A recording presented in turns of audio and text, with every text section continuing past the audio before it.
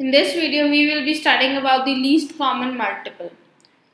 Now see, when we have to find out the common multiple, we used to write all the multiples of the number, and then we used to find out the common multiple and then other common multiple.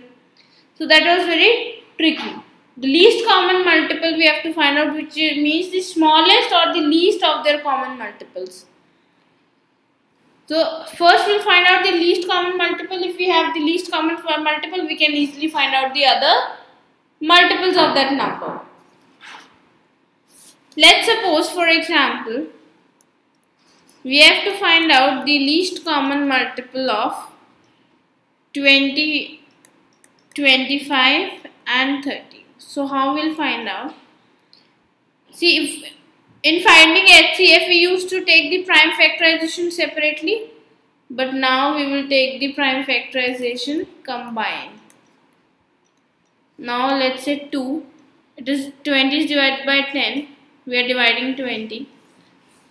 It is not 25 is not divided by 2. We'll write 25 as it is, and 30 is divided by 2, 15.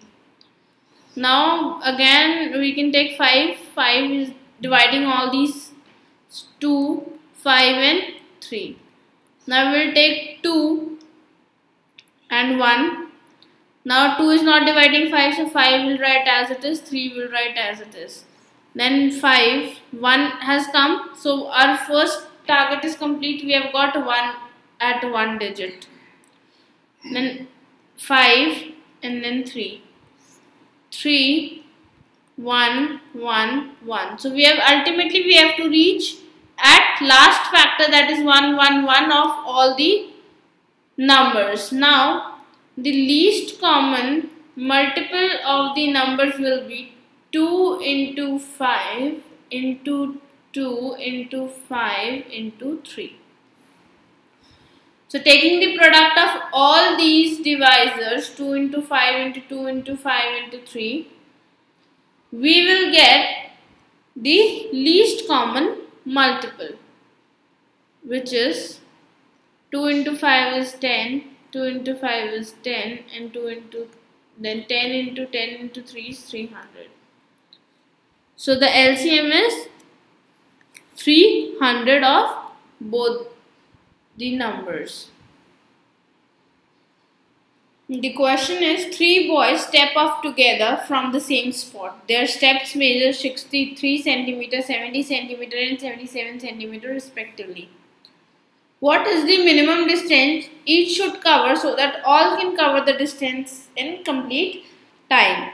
See, minimum again means least.